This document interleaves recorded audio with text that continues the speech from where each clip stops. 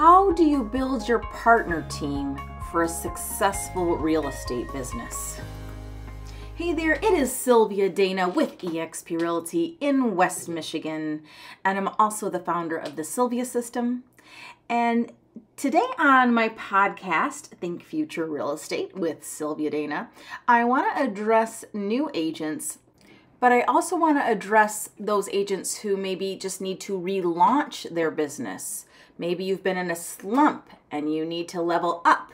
Whatever it is, whether you're new, intermediate, seasoned, and you just want to level up, this podcast is for you. We are going to be talking about really building that tribe of other professionals in this industry around you to be your mentors, to be your coaches, to help you cross the finish line with each closing and help you build that family and that tribe. I'm really excited to tell you my story of how I got started with my first few deals and started to build this team around me and didn't even realize I was doing it.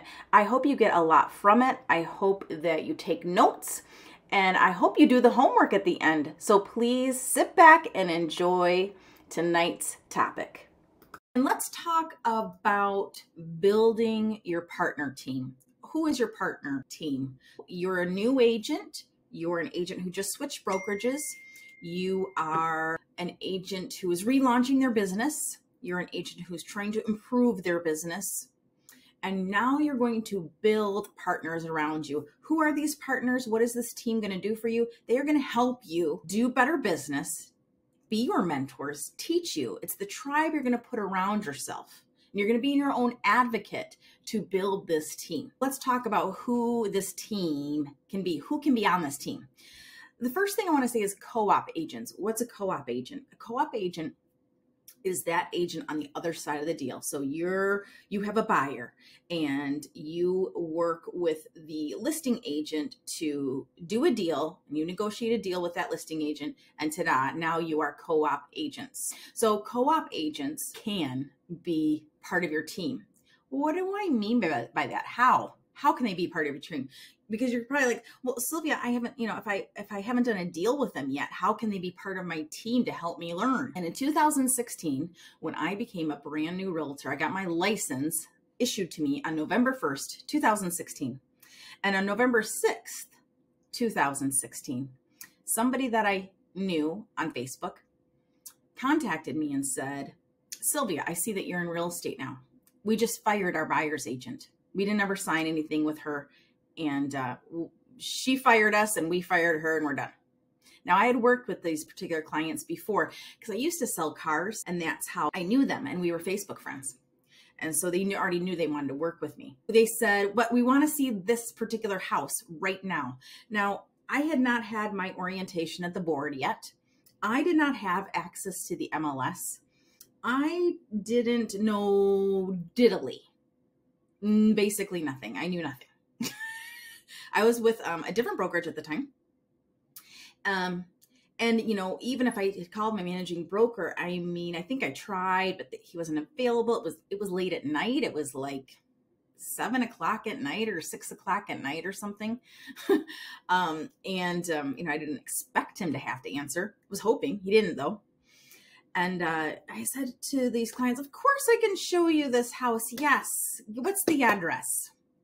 Again, I didn't know a thing. So then I called the other listing agent and said, hey, told her the same story. Brand new agent, don't know what I'm doing, haven't taken the orientation yet, don't have access to the MLS, don't have access to any of the super key. We had super at the time. Don't know anything. Is there any way on God's green earth that you would be able to meet my clients and myself, at this listing? And she said, yes, I can do that. I can be there in 45 minutes. Great. So I go, the agent meets us. She opens the door, lets us look around, sees us off. It was awesome. And so what I did is I let that other agent know that I was so green, I didn't have access to anything. And I really wanted to show her listing. And is there a way she could help me? And she agreed. And so I advocated for myself. I didn't blame my managing broker for not answering the phone. I didn't blame my board for not, having the orientation in time.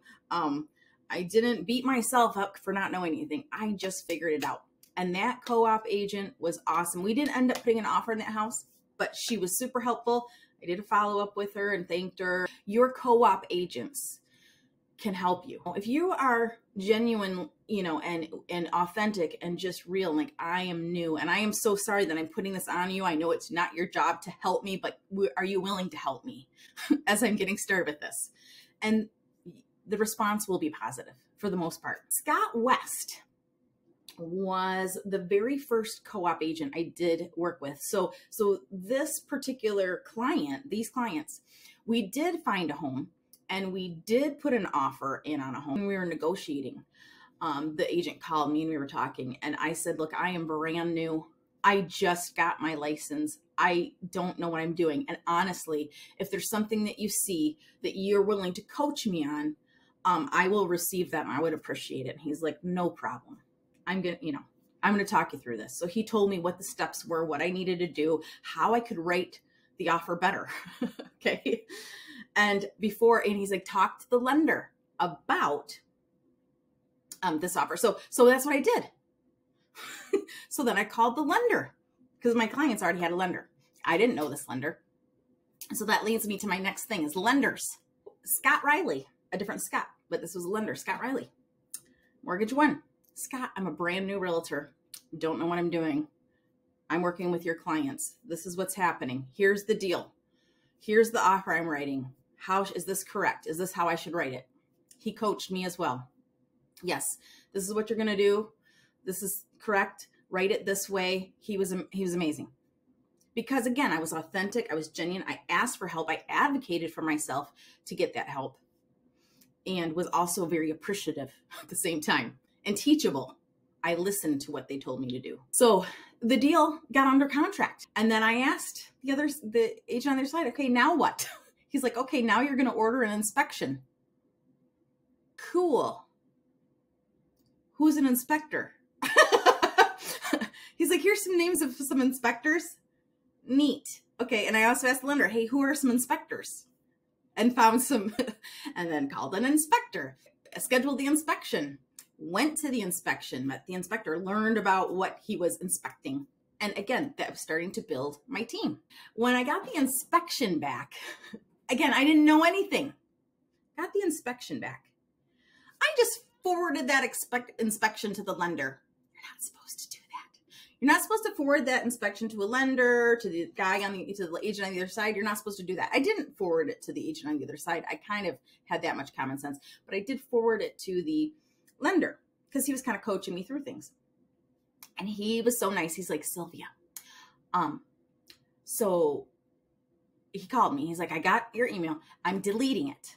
You never want to send the lender the inspection report. Oh, it's just not necessary. So just don't do it.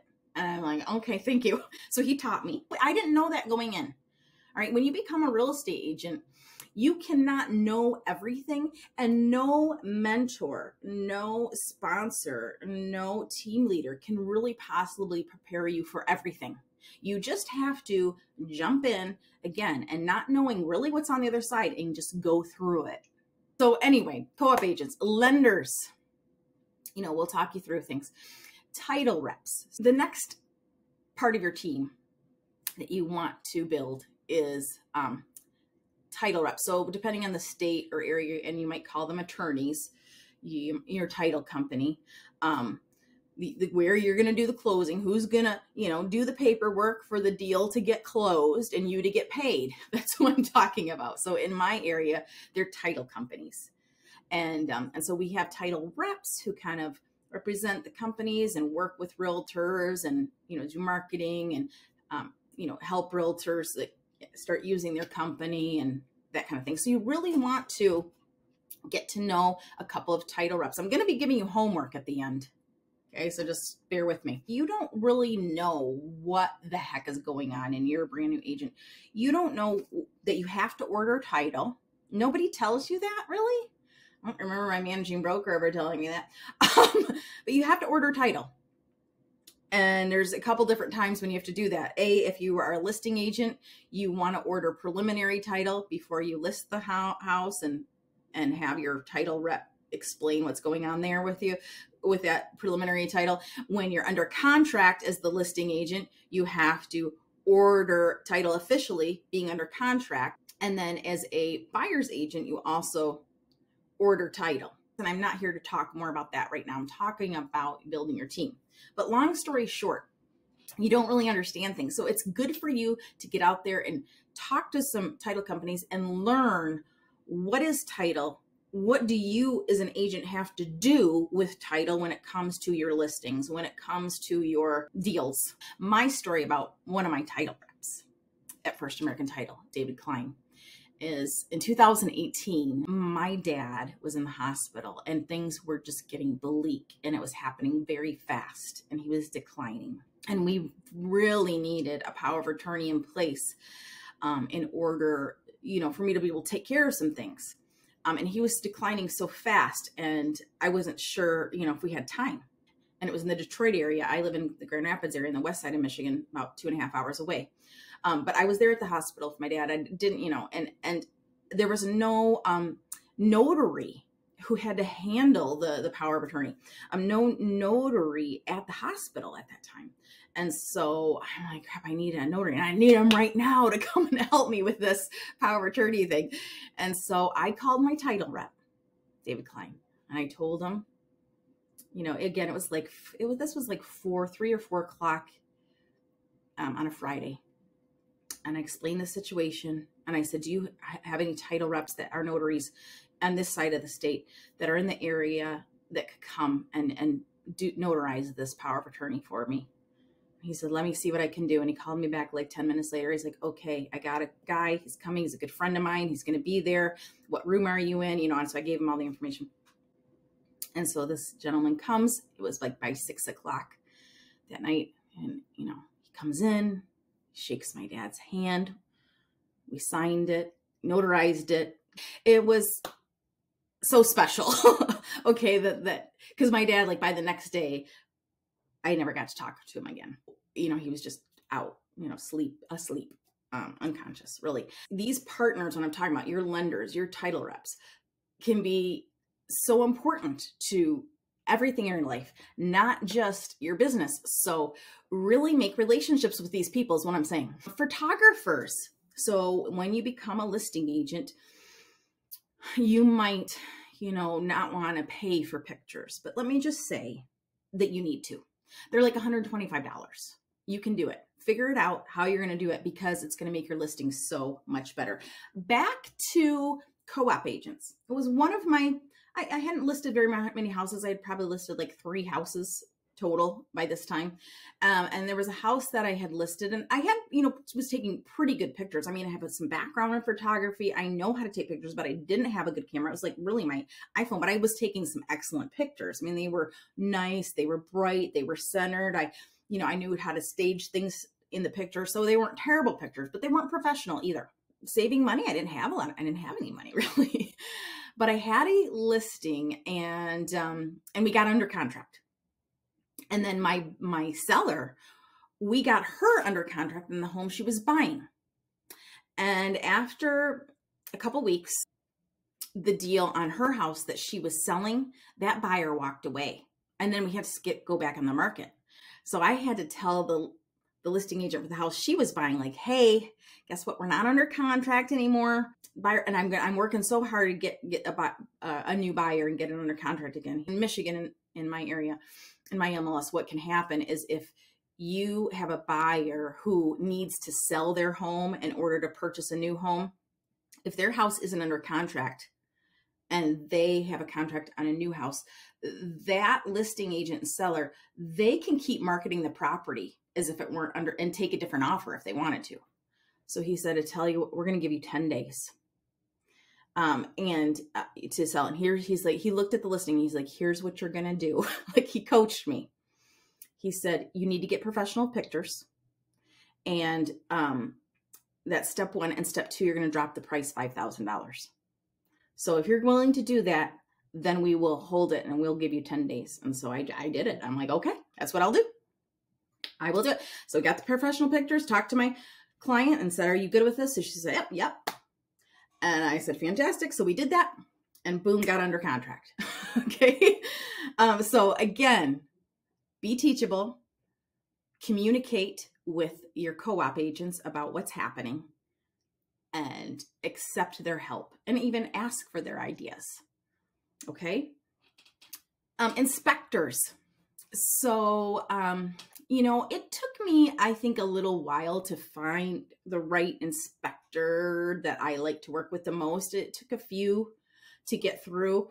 And then when eventually I did, and now my inspectors is like a family-run business. It's a son and a dad. They're veterans, and they have a couple on their team, and they have an office manager, and you just gotta riv them now, and they'll do all kinds of things, and they'll go everywhere, and they just do a really thorough job. And if I've asked them to sponsor an event, they totally do it.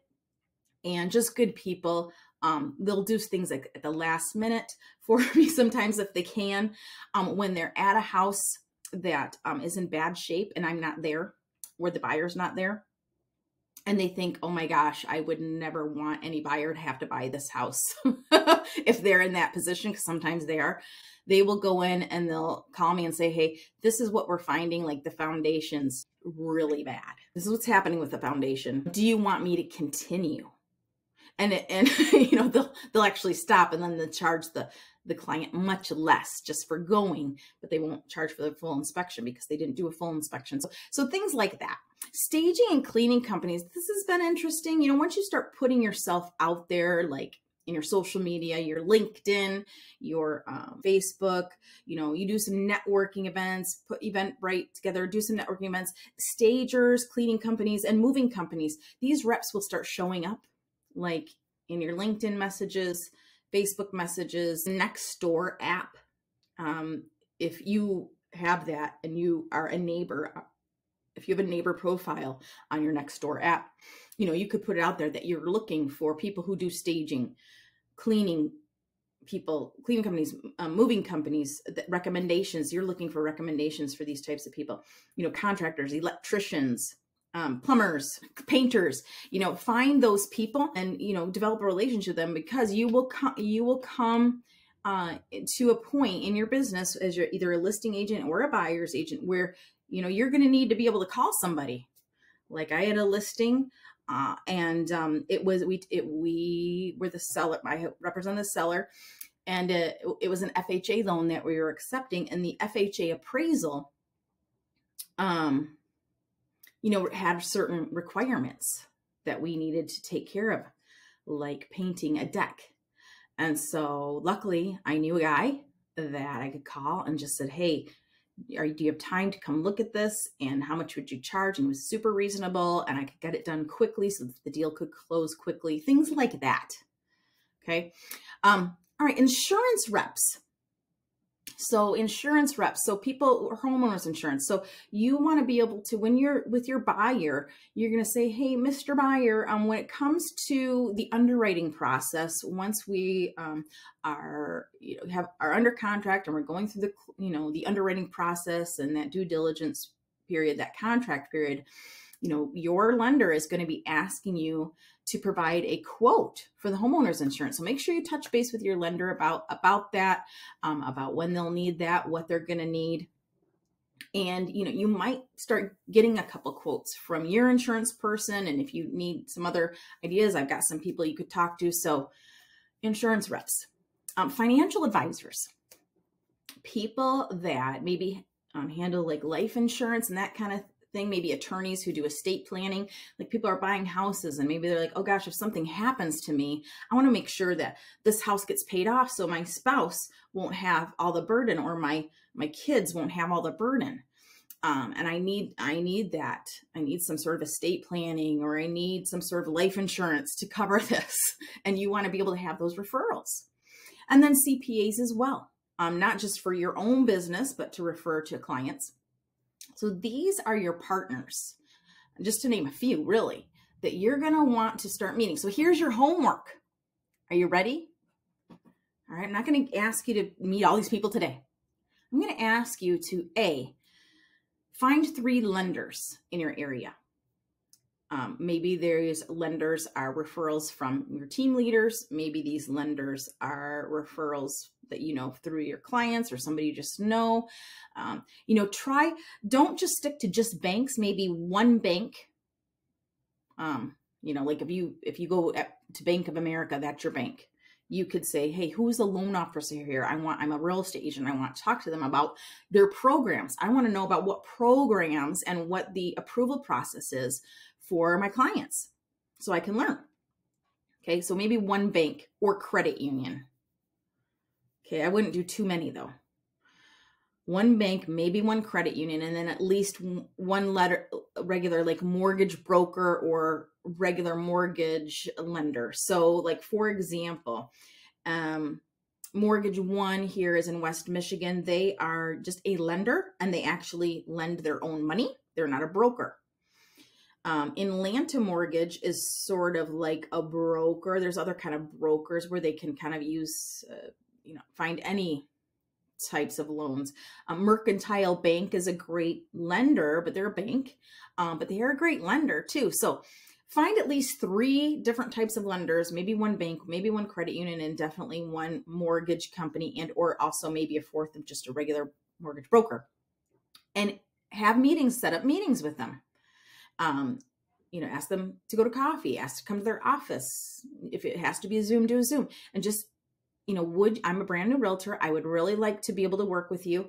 I want to know, what is your process for approving my clients? If I have a client that needs to get pre-approved, how will I reach you? What if they want to talk to somebody first? Because some lenders will just say, oh, just have them fill out an app. Well, me personally, I don't love that. It's like, well, when it comes to me, if I'm going to fill out an app with my social security number and stuff, I want to talk to that lender first and get a lay of the land. Do I like that person? Do I feel like they have the programs that can help me? Do I feel like I can work with them? Like, I want to talk to them first before I just fill out an app. So are they willing to do that, to talk to your person? And what is their process for taking care of clients and follow up and updating? And are they willing to teach you about loan programs? So find at least three lenders to learn from. Okay, so set up meetings, set up meetings this week where you are going to meet with these people and get this information. Okay. Title reps, find at least 2 title companies, or, if you're in a state where it's called attorneys and you work with attorneys at closing companies, fine. Find two different companies, and find out, how does title work?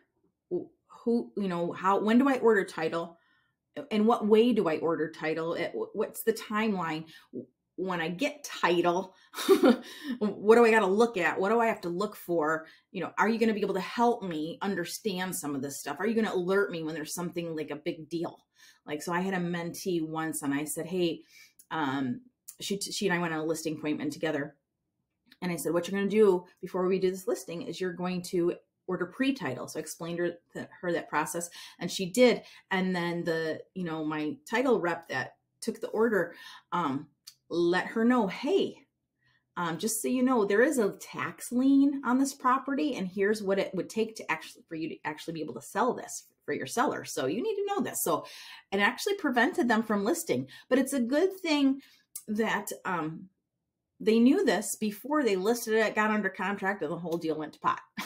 Okay. All right.